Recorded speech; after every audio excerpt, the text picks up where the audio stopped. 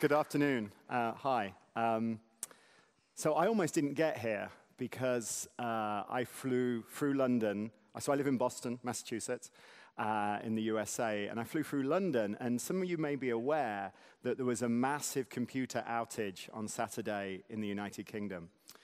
Now, they were doing DevOps, now they're doing DevOps, which is similar, but a little bit less useful.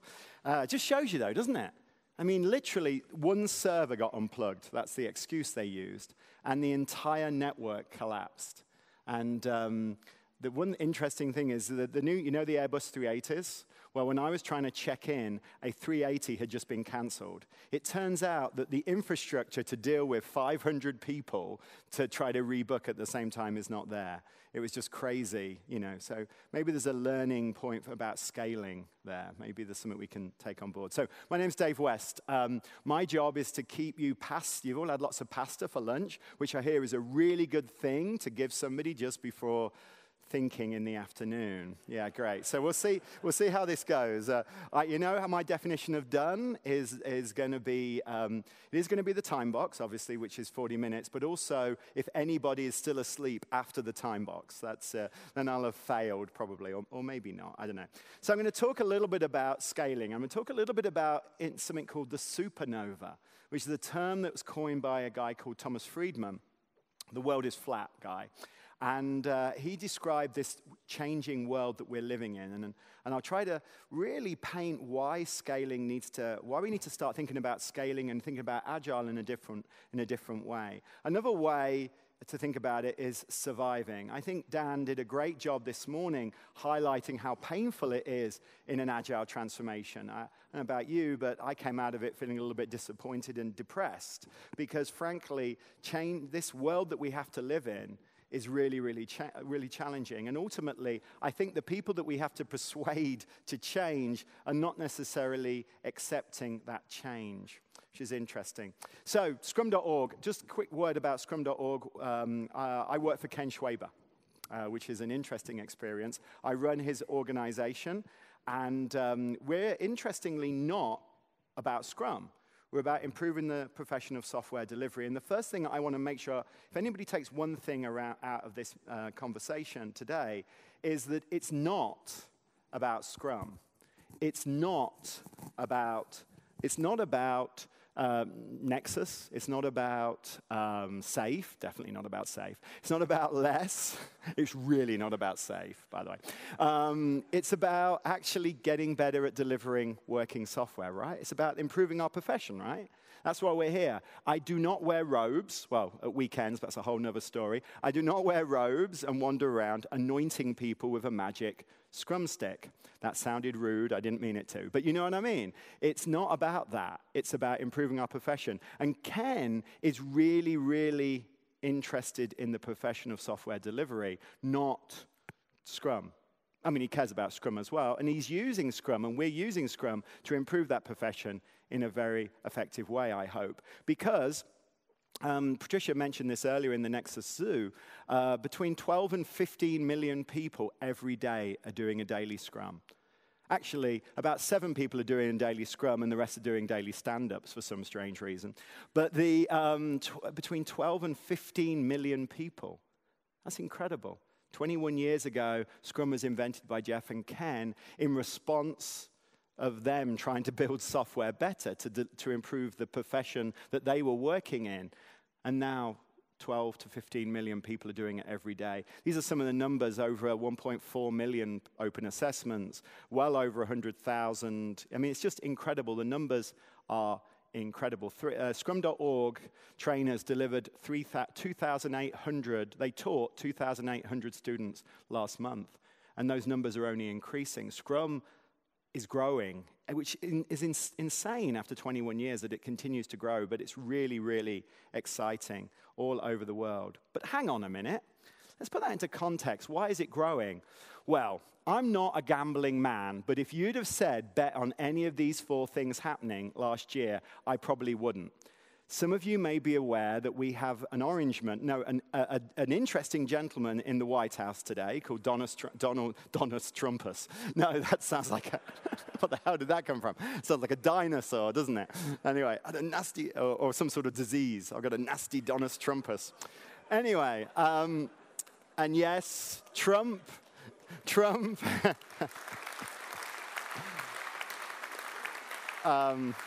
It's so easy to get a laugh with him as well. That's the other thing.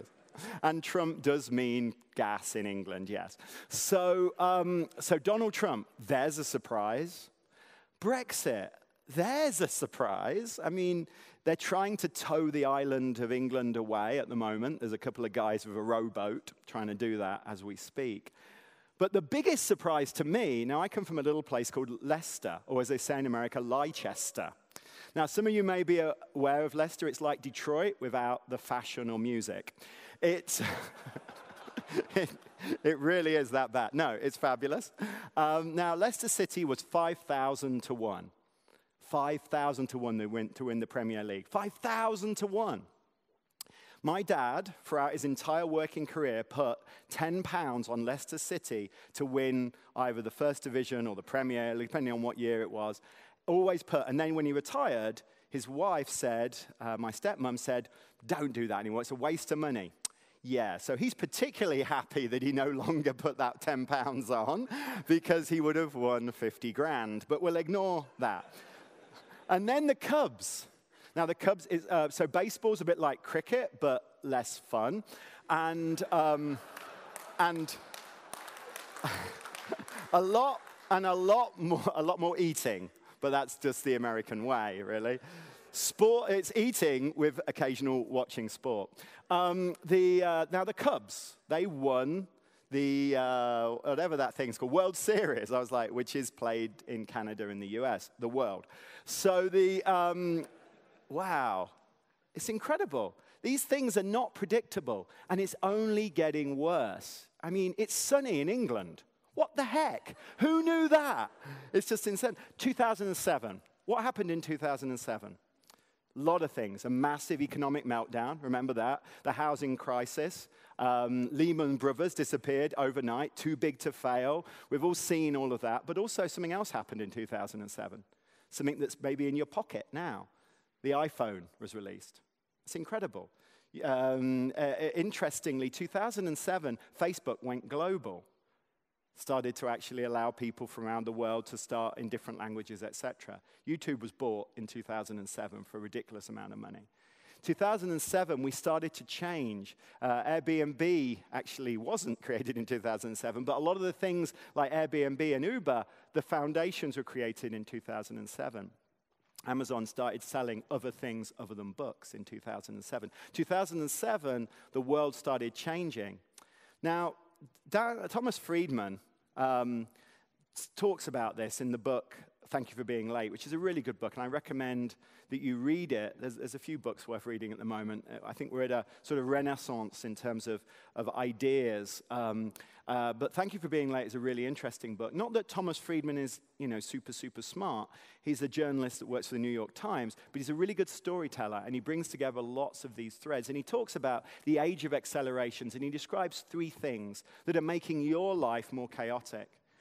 3 things that are making it harder for you guys to do what you're doing. And I'm still trying to get this on. This is a bit challenging. I don't know how Madonna does it. She's just so...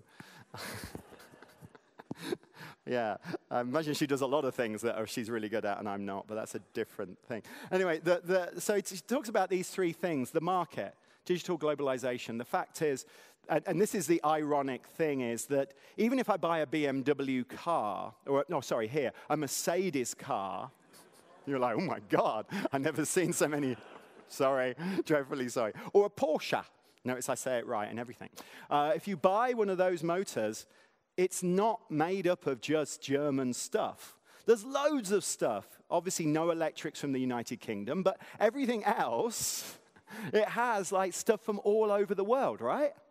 The ultimate, now with 3D printing, and this fabrication systems and the global supply chains, is the fact we live in a world which is full of very complex supply chains and globalization.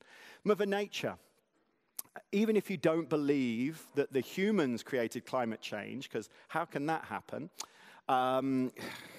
The world is changing from in terms of population growth, particularly in Africa today, less so in China, obviously, and India, but more so in Africa. We're seeing huge amounts of more people, and people generate all sorts of stuff. You know, they may trump a few times and create all sorts of changements to the environment. And then technology, Moore's Law.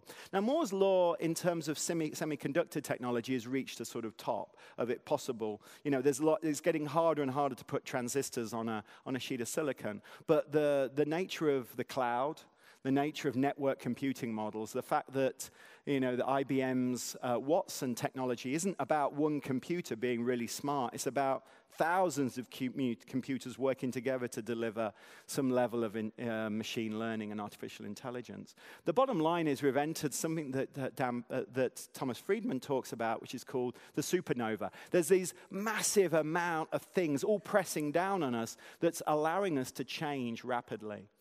Now, ladies and gentlemen, you are at the epicenter of this supernova. You're the really heavy thing in the middle. You're the thing that's bringing these down. And unfortunately, not everybody gets this. In fact, the social systems that we're creating to support countries, organizations, even churches and nonprofits are not changing in this same rapid way. And they're having some serious challenges. The friction that you're seeing is because of that. That's what Thomas Friedman says. And he talks about an analogy, a metaphor, and an analogy that we can think about, which is Mother Nature. And how does that deal with change? Well, the first part is it's not pretty. Things die all the time. The reason why ants have so many little ants, baby ants, is because they get trodden on quite a lot. The fact is that nature is an awful example, but it is an example of responding to an environment that's in continuous flux. Focus is incredibly important in nature. Animals do one thing really, really, really well. They also don't ignore other opportunities. They take life. They're always, you know, animals outside of zoos are continuously scared. That's what they live, continuously scared. If they don't, they get eaten, which is very disappointing for them. Mutate and test, experimentation. Mother Nature is a great tester. But unlike us, when we do something and we deliver something to market, Mother Nature doesn't have somebody going, oh no, we don't, it's a bit risky. Mother Nature just tries it and it just dies. Mutation and death are linked. Takes advantage of networks, always looking for balance, and then looking at short-term opportunities with a long-term focus. Mother Nature is the most adaptive system that we can learn from. But many of the things that Mother Nature highlights are things that we're not comfortable living in. We want to build organizations that last forever. We want to experiment, as long as it doesn't mean we get things wrong. We want to reduce risk. We want to live in an environment that doesn't change and that doesn't respond to change. And I think this is manifest in organizations and how well they're doing with change today. This is the S&P 500. And so in the 30s, the average tenure was like 70 years for a company to be on the S&P. Now it's less than 15, and it's getting shorter. And it's not surprising. When you look at organizations, they're not built to respond to change. They're built to be efficient, cost-effective, value-oriented. They're built to be thoughtful. They don't like making decisions. They like systems making decisions. They want to spend a great deal of time making the right decision, because that's the most important thing. Getting it right is more important than how long it takes. They're hierarchical. They have responsibility pushed down, accountability pushed up. And they're short-term. So British Airways, there's been a lot of stuff around them about the outage on Saturday, and there's been a lot of debate because they have a CEO that comes from a low-cost airline in Spain. The Spanish CEO, what's one of the first things he did? Outsourced IT. He took 700 very high-paid, very technical, very capable people out of the United Kingdom and replaced it with a service contract at TCS. I'm sure that's got nothing to do with the outage. Actually, it might not have anything to do with the outage, but it definitely had something to do with how fast it came up. Because there was a lot of people on the end of phones going, I'm sorry, I cannot understand what you're saying. And no, we need the system to come up. Can we just reboot it, please? The point is that short-term focus can sometimes undermine IT. So it's not surprising that the organizations are not able to respond to this environment in an effective way. And it's interesting because ultimately the culture of these organizations, the underlying culture of these organizations, doesn't matter the systems that they have in place, doesn't matter even the people, but the culture, the embodiment of the behaviors in these organizations, the values, the attitudes. The great example is the fact we talk about experimentation all the time, but we don't want to get anything wrong. We talk about self-organization all the time, but we want to keep the teams the way they've been organized, and I want to tell people what they do. We talk about ownership and responsibility, but we kind of want groups of people to own it. You know, ultimately, those attitudes are prevalent across organizations. And I think that this is a great Peter Drucker quote, culture eats strategy for breakfast every day. But I think the more appropriate quote for us is that culture eats agile for breakfast. And it really, really does. So Scrum is being practiced between 12 and 15 million people every day. Unfortunately, the majority of those people are practicing Scrum in something that I termed when I was an analyst at Forrester Research called water, Scrum, fall. Yes, they're working in a Scrum team. And they say, well, yes, we're working in a Scrum team. Yes, we're groovy, we're cool, we've got T-shirts. And we play planning poker, usually with cigars. It's brilliant. And I say, well, so what about planning? So obviously then that means, how do you do planning? Oh, we plan once a year and it's done by the management. Oh, but we're doing agile. Okay, let's talk about how many times did you release? Oh, we release twice a year, but we're still agile. Oh, so water, Scrum, and then fall. They are doing agile software delivery inside the context of a waterfall lifecycle, primarily because the organization doesn't really want to change. It can't change. The culture is inhibiting it from change.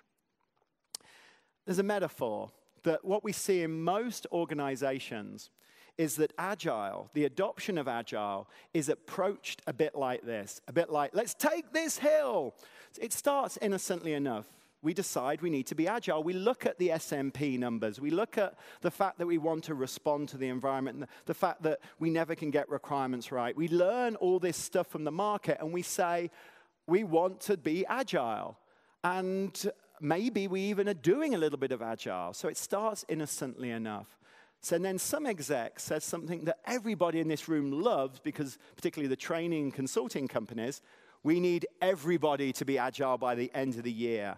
Because, oh, I'm very busy, I'm going to have to up my rates, which is always a great thing. So ultimately, most organizations start doing agile enterprise-wise in a non-agile way, right? Maybe this isn't true in Germany, but we see...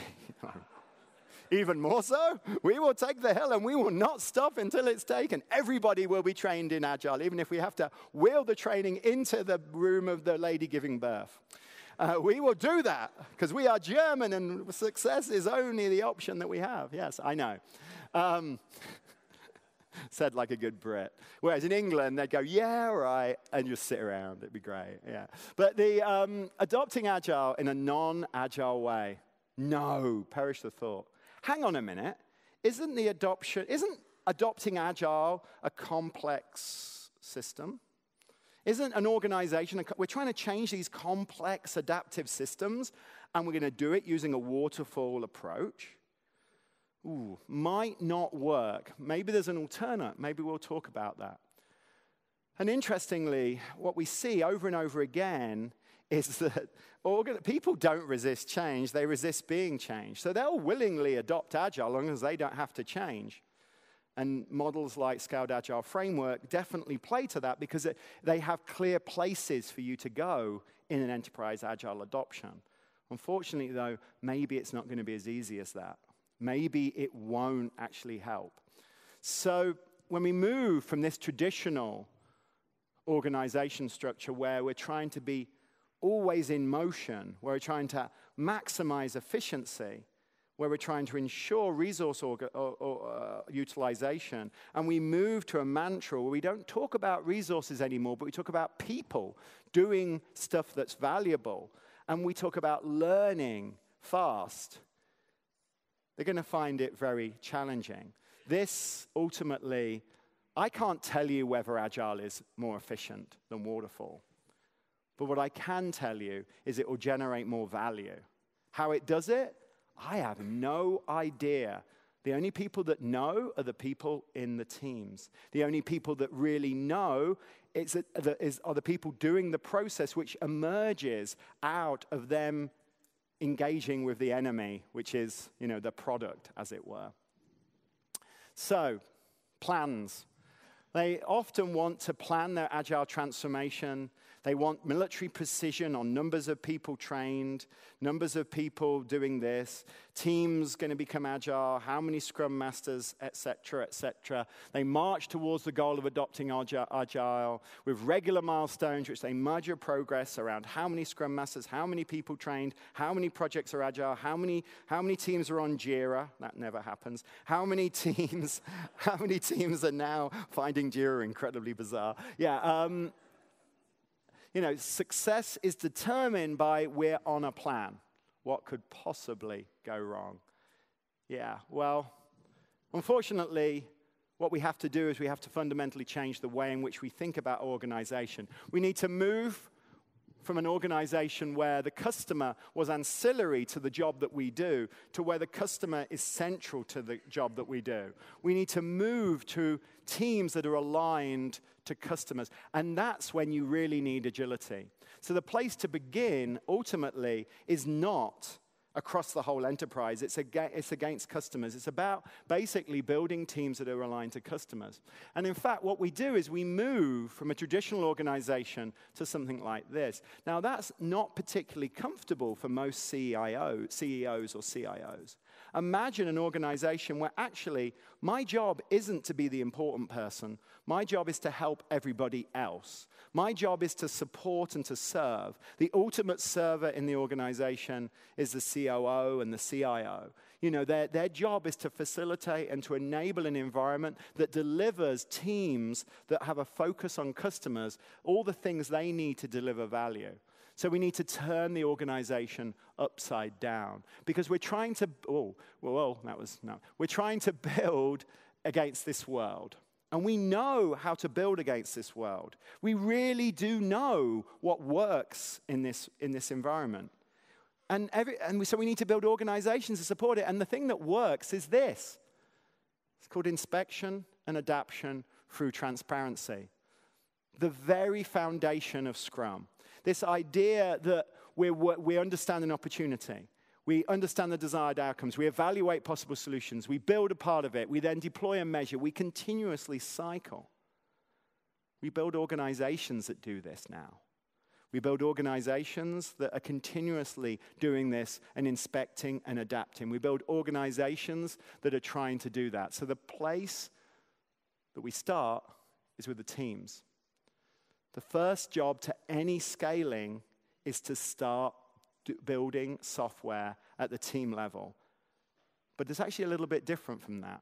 It's about aligning those teams to customers. Start with the teams aligned to customers. That's the first place to begin. Most organizations are trying to adopt Scrum without any idea who their customers are or the products that they're building. They're just using Scrum to take their existing projects and deliver them in an incremental, iterative approach. That's great. That will work. It will help. But it ultimately won't solve the problem. The place you begin is by aligning Scrum, which is a great framework practiced by lots of people, to actually customers. So start with Scrum. And then start migrating from the edges, a bit like a pond freezes. A pond doesn't freeze instantly, But if you think about those teams that are aligned to their customers, if you think about where those teams are sitting, try to start those teams slowly migrating towards Agile. So we start at the edges. And then maybe those teams are using shared services across other teams. Maybe those shared services could potentially become Agile. We start from the edges and work our way in. And maybe we never get to the center. Maybe we do, maybe we don't. It doesn't matter. But ultimately, what we're trying to do is to build an organization that supports these teams. So stop thinking about agilizing your existing organization. Think about what sort of organization do we need to build that supports agile teams. Start at the edges and work your way in. Ooh. And maybe my battery's gone. And maybe it hasn't. Okay. Oh, did that work? Okay, good. So how does it connect to existing organization? So you've got these teams on the edges, and they're connected via these dependencies to the existing organization. Maybe those dependencies are infrastructure. Maybe they're testing services, hopefully not testing services. Maybe they're HR. Maybe they're procurement. These lines are dangerous. Any line that you have between these agile teams and the traditional organization tends to be a problem. So the best way is to make them self-service. The best way is to treat them in a SaaS kind of model, to treat them in some sort of decoupled approach. But start thinking about how you can disconnect these teams from the edges into the traditional organization. Because ultimately what you're trying to do is provide support for these Scrum teams.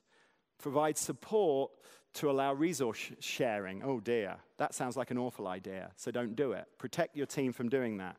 Project-based governance, protect your team from that.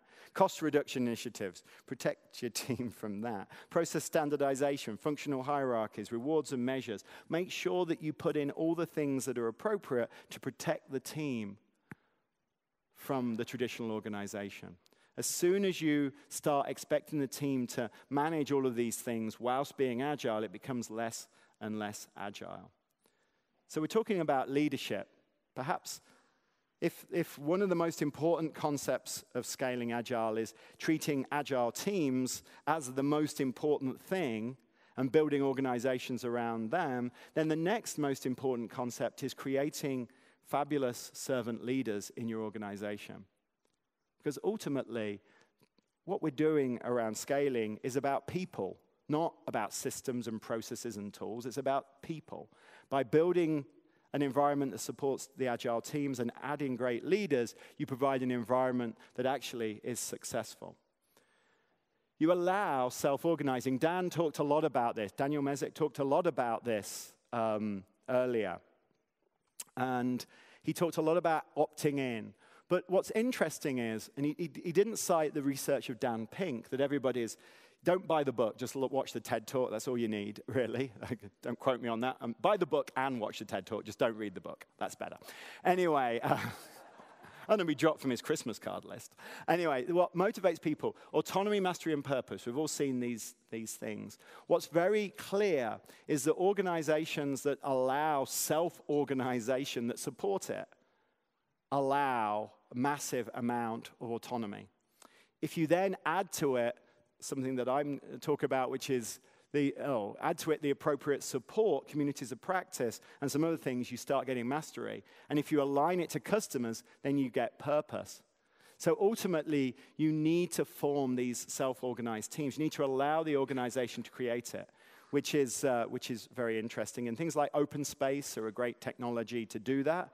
A great set of techniques to do that. So then you need to build an environment around these teams, leadership services. So funding, portfolio management, those sort of things need to be provided for the teams so that the appropriate money is available for them to do what they need to do.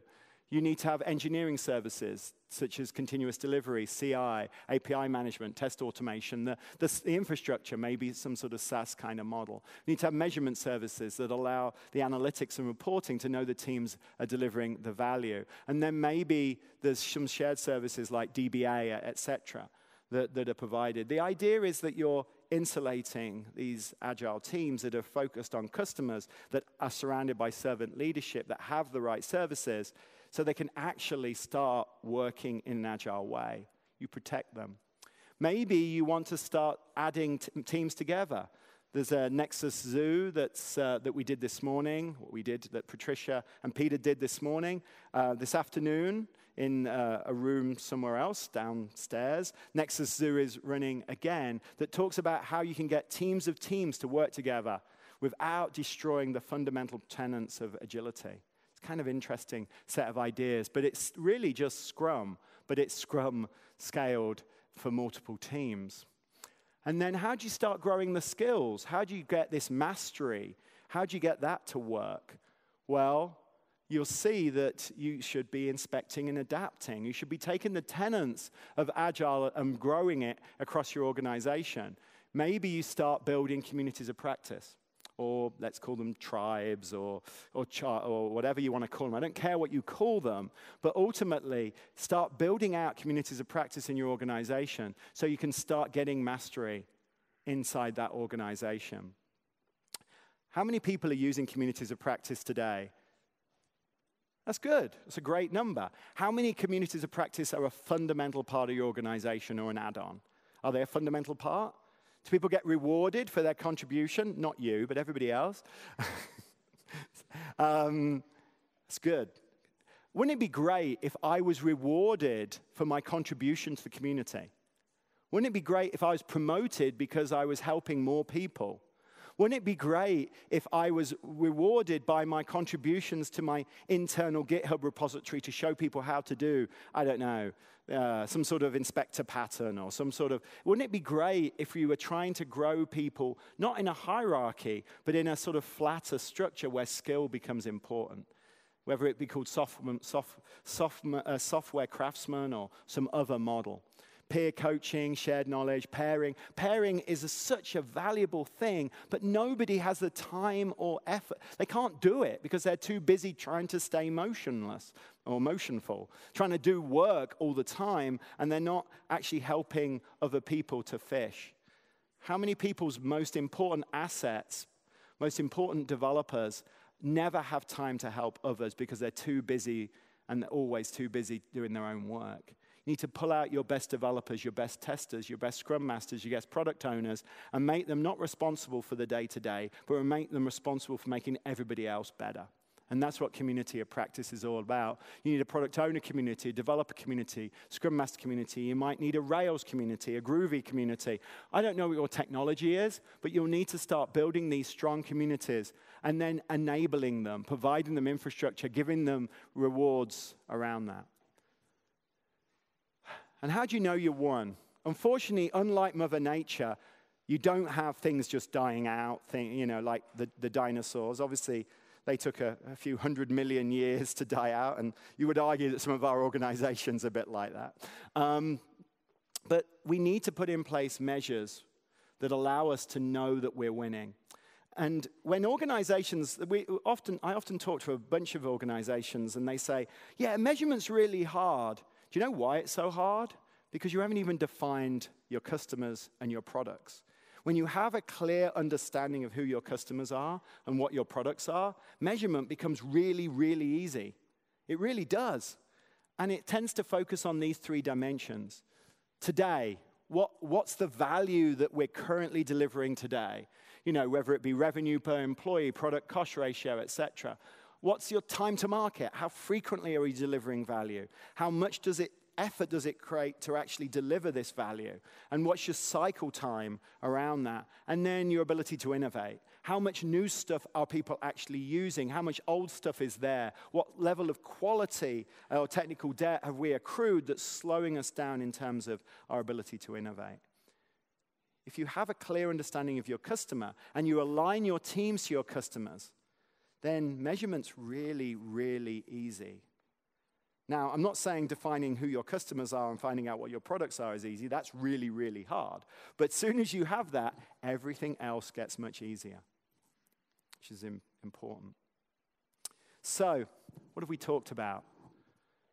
We've talked about the world being in this age of accelerations. And ultimately, the successful organizations are ones that are driven by customers and that understand what they're doing in response to that. The idea that those organizations and those teams that then need to be staffed by people ready to change. Dan talked about that this morning, this opt-in kind of model. But as soon as they opt in, you need to protect them. What you can't do is let them opt in and then all hell breaks loose. So you need to create an environment that actually sustains them, whether that be something called a Scrum Studio or some other mechanism. But ultimately, you protect them with the right environment. You then remove the sources of heat and friction from them. So those shared services, those dependencies, you actively focus on removing them or making them so there's some sort of SaaS kind of model so you're not dependent on them. Introduce communities of practice to drive mastery and improve the collaboration across the organization. And then ultimately put the right evidence in place so that we know that we're driving to success. It's not that hard. But unfortunately, as my grandma, God rest her soul, says, there's now as stupid as people. And what she means is that when you get large groups of people together, they tend to want to over-engineer things. Also, the history, particularly the history of industrialization, makes us want to do it in a certain way. We have to step back. Remember, every example in your organization of when you've seen agility, I would argue, has come from a team that's connected to a customer, a team that's freed from the constraints around them, a team that's protected for whatever reason. Sometimes it's because there's a crisis. Obamacare was a great example. They launched a website, and there was a crisis because of it, and they got a small team from 18F that came in, 20, 30 people, and they fixed it. And it works brilliantly, actually, today. So the point is, they're not exceptions. We don't look at what works, and then we want to scale it to an enterprise and look at a completely different model. We take the learning, we build empiricism in, and we start fundamentally from the edges in, start transforming our organization. But ultimately, what we're going to say is the result is transformative, meaning that it's not a transformation. What we're doing is we're taking this learning and we're just making it part of us. So that's what I wanted to share with you today. That's me and my son, George, playing soccer. As you can see, I make him wear a complete Leicester kit. He is the only child in Boston that wears a Leicester kit. He's surrounded by people that actually can play football. And there's my contact details. That's what I wanted to share with you. I think we're almost coming up to time. Have we got time for one question? Hopefully this has been enjoyable. Hopefully I kept you awake.